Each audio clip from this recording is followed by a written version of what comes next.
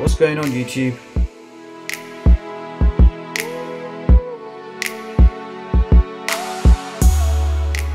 Today I bring you a quick introduction to the world's first wearable smartphone with a flexible display. So we are talking about the Nubia Alpha. So this hybrid smartwatch slash smartphone was unveiled yesterday at MWC Barcelona, and it simply blew my mind. The Nubia Alpha will be priced €449 for the Bluetooth version and €549 for the 4G eSIM version. And I can confirm that the Bluetooth version will support Bluetooth phone calls and texts. So the Nubia Alpha has a 4.1-inch panoramic OLED display which wraps around the wrist. It is 230% larger than your standard smartwatch screen. The Nubia Alpha allows you to send texts and make phone calls, and of course access the internet without the need for a separate device.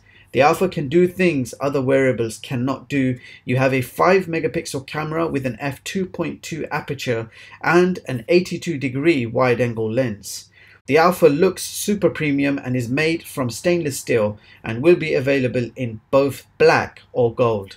Now the Alpha is also water resistant, but I'm not too sure about IP ratings at this stage, but I suspect it will not be completely waterproof. Now under the hood you have the Snapdragon Wear 2100 chipset along with 1 gig of RAM and 8 gigs of internal storage. Now this is running a custom wearable OS which supports air gestures, voice commands, multi-touch controls, and the menus are customizable and look intuitive and well organized.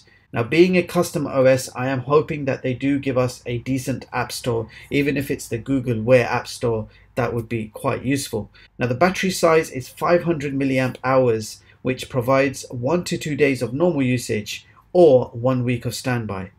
The straps are made from stainless steel, as I mentioned earlier, and it looks like the straps will not be removable due to the screen wrapping around. So that was my very quick intro for the Nubia Alpha. I believe it's going to be available sometime in April, and there is no doubt I am going to pick one up for the channel. So stay locked and loaded, lots more coming your way. Meanwhile, thank you so much for watching, and I hope you all have a brilliant day. See you in the next one, guys.